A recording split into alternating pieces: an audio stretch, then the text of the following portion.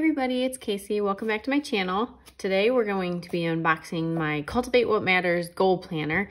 I just got this in the mail, so I'm excited to open it. I bought the 6-month goal planner, the Cultivate What Matters Goal Planner, like a few months ago actually. So I've been using just the 6-month one to kind of test out if I liked it or not before I actually bought the whole like 2021 version of it. And I did like my 6-month version, so I went ahead and ordered the 2021 full year Cultivate What Matters Goal Planner, and we are going to be unboxing that today.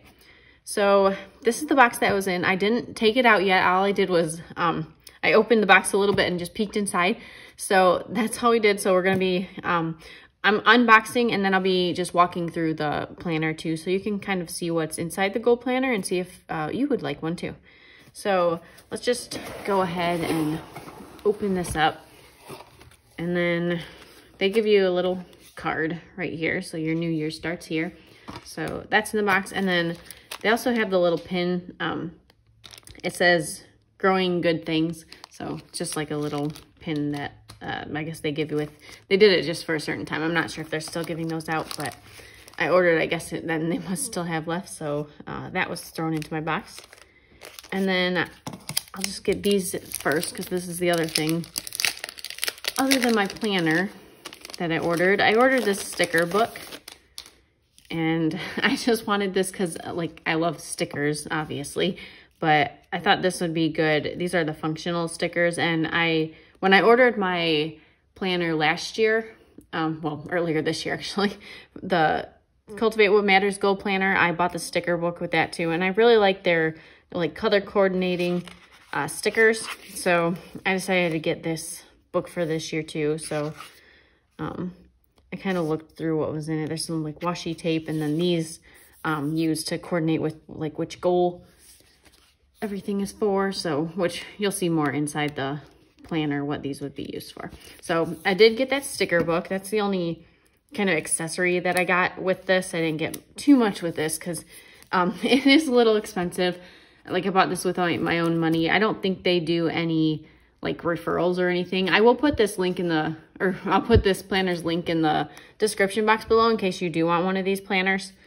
But here's the sticker book. So I'm excited to use this along with it. It does look a little different than last year's. This was last year's. I keep saying last year, but I mean 2020. So this is 2021. So I was using some from this, but I wanted to get a new one. I still have some left in here, but they're the same color. So I figure if I ran out of this, then I can have them in my new sticker book. And now we get to open the actual planner. All right, so I haven't actually looked at this yet. I just got it opened up now. And this definitely feels different than my the planner that I have from 2020, like the 6-month goal planner. This is like a linen cover. And it feels like, here, I'll show you my old one too. This was like a smooth, hard cover. And then this one's hard still, but it's like more of a linen cover. So that's kind of cool. And I got I think it's called like Blue Skies. I have some paper and stuff on here, but it looks really pretty. This was my favorite color that they had this year, just plain blue. And then it just has the goal planner in there. So this, I know they changed some things from last year. They have like a better coil. Mine's a little different. Like I said, I only got the 6-month from last year. So this is all I have to compare like the 2020 and 2021 planner. So this is like the undated planner that I got for like from a few months ago this year. And then this is the full year, which it's definitely thicker because it's a full year.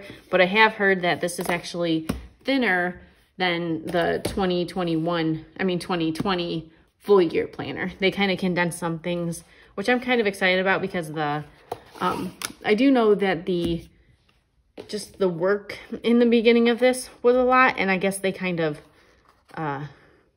put it down so it's like more concise. So let's just walk through this. So here's just a piece of paper. I'll throw that over here. Then looks like a little guidebook. Just helps you get started with this because this is a goal planner. It's not so much an everyday planner. It's to help you achieve your goals. So there's a little quick start guide, it looks like. All right, and then there's a place to write your name, so that's cool. This is really nice when they have the pocket in there too, so there's nothing in there. All right, let's just walk through this. It's a really pretty planner, and it feels like really heavy duty. This is like super thick, so that's really nice. And the coil feels really thick and sturdy too. And it's got this nice gold foil like all throughout the planner. So we start out, here's some stickers, and this was in my 6-month planner too. So I used a lot of these. Like I said, I use a lot of these flags. And then I kind of like these say priority and remember. And then there's little heart stickers in these, but they all coordinate with the, like your goal, each goal you can have like match up with one color. So throughout the month, whenever you have it and you have something that relates to that goal, you can put like a little heart or one of these little Cultivate What Matters like leaf stickers, or they have little dots too. So it's easy to see when you're looking through your planner, like what kind of goals what goals you're like lining everything up with. All right, so here's the first page, just another little text page talking about the planner and kind of that 2020 was a challenging year. So, and then we get into the actual like work part of it. So this has, at the beginning of it, there's quite a bit of, I guess you would call it work, kind of work to just like figure out what your goals are going to be for the year. This is just a little bit updated from what last year's like 2020s and the 6-month planner that they released in 2020 was. So we have a goal ideas page. This is all for you to figure out what do you want your goals to be. So it's not just like asking you, what do you want your goals to be for the year? It's having you like kind of explore yourself and figure out where you kind of want to be. There's probably something, or there should be something in here. There was something in last year's where it was like, where do you want to be in like a few years? Where do you want to have been like when you're 80? So like, and then you like can choose your goals to get you to that point in life. So I think that's why I really like this. It kind of walks you through everything. So it's not just like you just are coming up with goals. So this is a what makes you come alive, what fires me up. So it's like brainstorming here. And this is similar to what the 2020 planner had. And I really like that they break it up into all these separate like parts of your life. Like it says health, friends, spouse or focal relationship, family, finances, spiritual, personal growth, work and recreation. So this kind of helps you be a little more rounded in your goals. So you're not just doing like all money goals or all like health and fitness goals. So this is nice because it helps like every aspect of your life. You're thinking about how am I doing in all these areas. All right. And here's like little mini essays, I guess you could write. Just write a little bit, some questions, and then you can answer them. These are like what worked from last year and what didn't work in the last year. And then we have more questions. What have you decided that you cannot do? There was something like this last time. And then your identity box, kind of like who I am, moving past fear. And then here's the big picture. Here's the kind of imagine yourself many years from now. So what will have mattered, what won't have mattered. I really like thinking about this kind of stuff. It helps me focus on, all right, what do I really want to be doing with my life right now? So those are really nice. And it's very good. All this like just gets you thinking, and it's nice. You write things down and it's all just kind of a brainstorm. It doesn't like, I kind of write down whatever comes to mind. So it's like, I know in like new planners, it's hard because you want to make everything perfect, but I feel like in this, it's mainly like it is like a brainstorm, and you have to just kind of write whatever comes to your head, because that is what's going to help you make the best goals for you. And it makes you like think about what you really want. Like I've said, like it's just, this is really good. It takes a long time to set this up, but then it's like, there's so much payoff in the end. So here's like, it's like a little Mad Libs thing. You kind of go back and they have pages like you filled out all those things previously, and then you go through this and it says like, in the past I have, and then you put it into a sentence, but you just take what you wrote on page 12 and 13 and like condense it down into one sentence right here. So that's what that is. All right, you know what you want to cultivate. Now let's do something about it. So this is the actual goal setting part then. So you kind of figured out, all right, what's important to you. Then you get into the goal setting part. So it talks a little bit about just kind of almost like instructions, just kind of like for goals. And then here's your rough draft of yearly goals.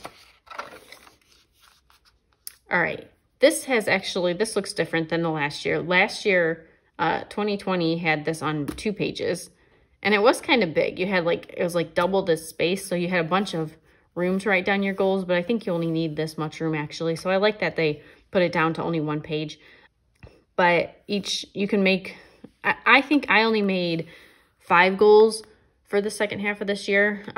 They only recommend up to 8. And the colors, I believe there are 8 colors. So that's like perfect. Let's just check that real quick.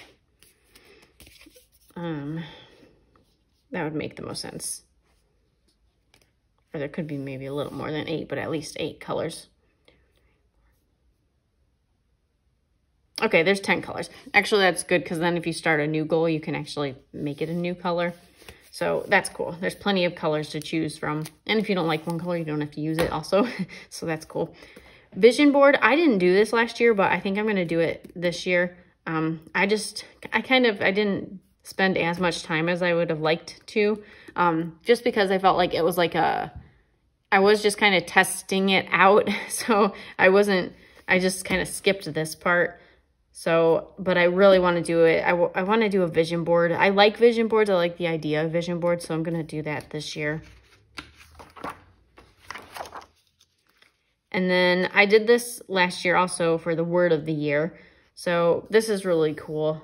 A lot of people have words of the year. I never did that before, but I picked one this year and I was really happy with, I put it on my phone so I could see it every day. But there you choose a word, and it kind of goes through a little bit of how you can choose a word for the year. Okay, now we're getting into the more in-depth into the goals.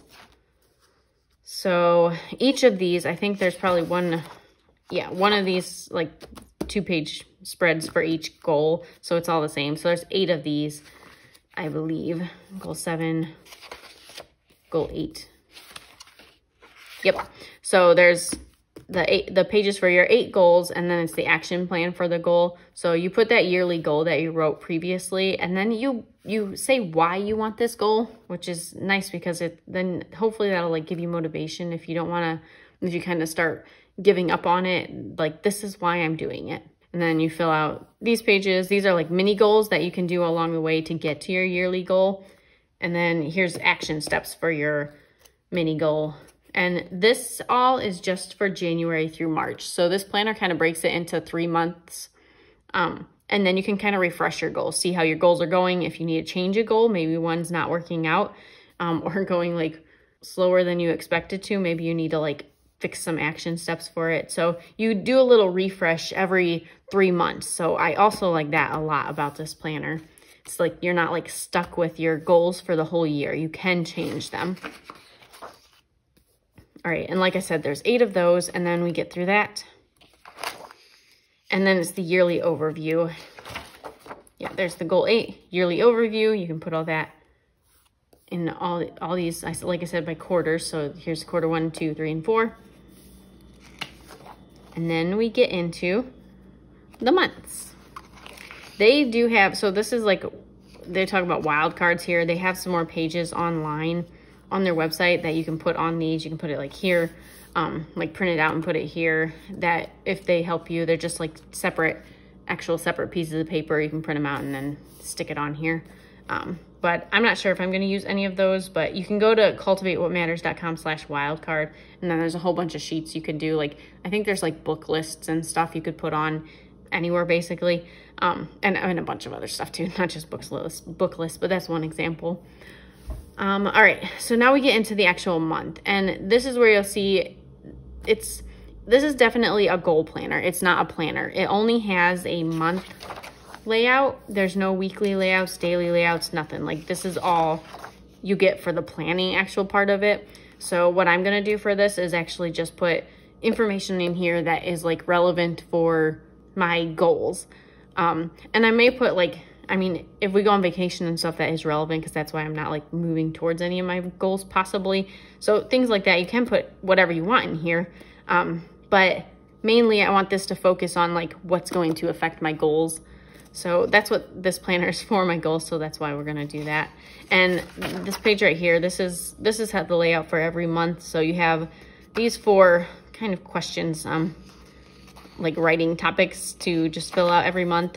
Then you can fill out your monthly spread. And then the first one shows you how to make a tending list. So this is what Cultivate What Matters is like known for, their tending lists.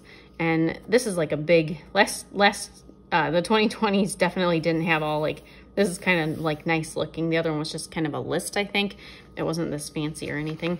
So you can read through this and that'll help you know what a tending list is and how to make a tending list, which is actually right here. So these are basically just the little actions you're gonna be taking throughout the month to reach your goals. And this is perforated so you can tear it out and like put it on your fridge, put it anywhere that you can see it so you don't have to have your planner open all the time. And there's a little brainstorm right here, like a brainstorm page. And then you have your month in review, which I like these two. I like reviewing the month, and then you can see like kind of just check in every month and see how everything is going. And then that'll help you prepare for the next month. So these are all the same. And then once you get to March, that's done. But then you open April, and then this is the start of the second quarter. So like I said, the refresh, it like does a refresh then. So then you have another, you kind of can reset your goals. So you reevaluate like where you are in all these categories again. And then these I think are different for each quarter. Just kind of try this at home. It's kind of like a little thing you can do in the spring. And then when I'm saying yes to this quarter, when I'm saying no to this quarter. And here's the refreshed goals list. So it's nice that you can do this every quarter. This will be good to fill out, and it'll be a nice break. See how you're doing with your goals, fill that out. And then this is another page where you put down your yearly goal, and then the mini goal, and then all your action steps that you can do throughout the next 3 months in this quarter. So you get 8 of these two. You have the 8 goals, and then you start with back for April's, which is the same as January, February, March, May, June. Then July you get a new refresh, and then October you get a new refresh. So then we get to December, and I don't think there's anything. Okay, at the very end, here's the end of December, like it is everywhere. It says, look at you, you did it. So then we do the 2021 year in review, and then it has these kind of like the monthly reviews, the ending, but that's the end of the goal planner then. So that was the little walkthrough of the Cultivate What Matters goal planner. So I'm excited to get using this. I'm going to be setting this up. They have a blog, and they actually have something where you can kind of walk through setting up your goal planner, which I'm definitely going to do. I like doing it while there's a blog, and then she has a podcast too. You can do it too. So that's really helpful because it kind of can walk you through, especially the first part where you're setting everything up. So it doesn't seem so intimidating, I guess. So if you go to the blog, I'll try to put that in the description box below too. So that'll help you out. But that's my unboxing for this planner. If you have any questions about this, you can just put them in the comments below, and I'll answer them as soon as I can. And I will see you all in my next video. Bye.